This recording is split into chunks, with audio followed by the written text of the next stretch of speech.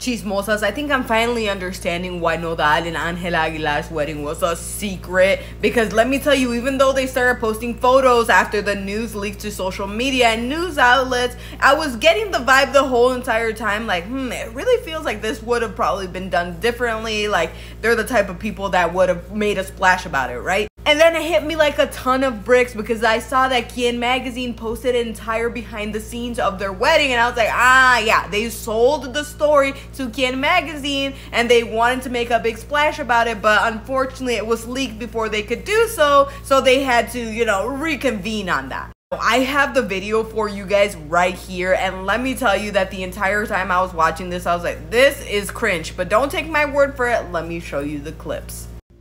Pay very close attention to this video because the entire time it looks like Angela is having the time of her life and Nodal is really not looking comfortable. He doesn't look happy and he just looks stressed the entire video.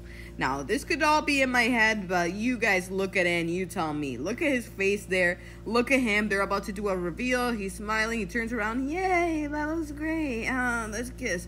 And then he's going up, walking to his doom. Do I have to do this? And they're like, yeah, you do. And Angela's like, hey, guys, I'm getting married. And he's not feeling that. He's not. Look at his face there. He looks worried as hell. He looks stressed. I don't know, guys. Look at him. He's just like, I have to be here. Let me walk down. It looks like he's walking down with the news. Pepe is just having the time of his life. Not. And just look at Nodal's face. He was about to sign that. And he's like, well, no turning back now. Pepe's a pretty big guy. And she's reading this whole thing to him. And he didn't have anything prepared for her. Like, look at him, hug him. Oh, yeah, that was forced. I don't know, guys. It's all seeming like Nodal had a noose around his neck and it's really giving that vibe.